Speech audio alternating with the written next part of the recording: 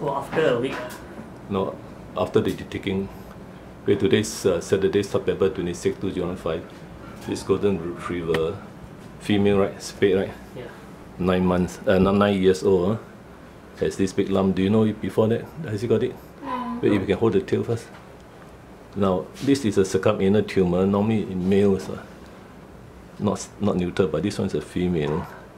And you can see the anus is below. Oh. And how long has this been going on? I have no idea, because just adopted. Yeah. So it may quite some time. Now I noticed that